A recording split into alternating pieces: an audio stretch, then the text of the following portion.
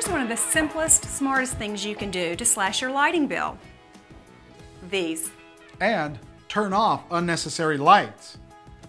You didn't just do that. Oh, nah, it's the magic of special effects. Oh, I can see the Oscar on the mantelpiece now. Lit by a compact fluorescent reflector. Nice segue. But Mark is right. Always turn off lights when you leave a room, and don't burn lights you don't need. What's super smart is switching to compact fluorescent bulbs, CFLs, instead of standard incandescent bulbs. CFLs were rare once, but you can get them anywhere now, and at good prices. The energy savings are huge. If every home in America switched out just one regular bulb with an Energy Star CFL, we would save enough energy to light 3 million homes for a year. The figure is huge because CFLs are so efficient. They use 75% less energy than incandescent bulbs, last 10 times longer, can save $30 over the bulb's lifetime, and they're 75% cooler, a very good thing. And as you can see, the latest CFLs give you every size and shape, regular and small spirals, reflectors for recessed lighting, smooth covered bulbs. You can get CFLs for dimmers and 3-level lamps. And the package clearly says how bright the light is, like equivalent to a regular 60-watt bulb, and the light color, from warm to white. Now, where do you put them? Everywhere.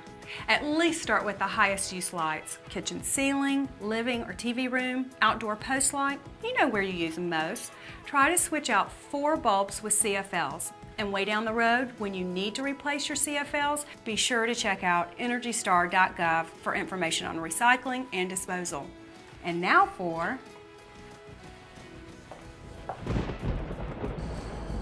You have them in your house. They glow in the dark, red, green, blue. Sometimes they pulse.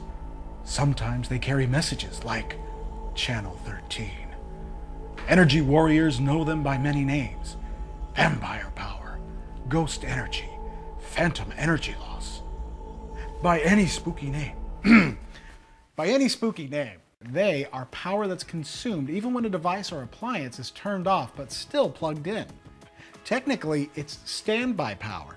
Anything with a remote uses standby power. But you can defeat vampire power. Take that. Power strips! We're a fun couple.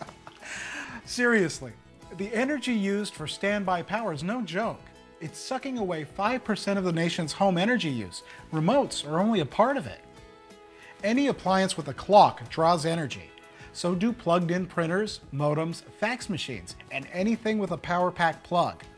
Battery and phone chargers left in the socket pull energy even when charging nothing. The power down or sleep feature of a computer is one way to save energy, and that doesn't mean a screensaver. Screensavers often use more energy than sleep mode. If you know you'll be away from your computer for 2 hours, turn it off. Leaving computers on 24/7 is a big waste of energy and money. That's where a power strip or surge suppressor comes in. Plug everything into it, printer, modem, router. Flipping one switch unplugs everything. Unplugged, now that's the Energy Warrior way. The same goes for your entertainment electronics. Put them on a strip and turn it off when you're not watching, listening, or recording. Now, I know what you're thinking. Is it worth it? Well, here's the price of ghost energy.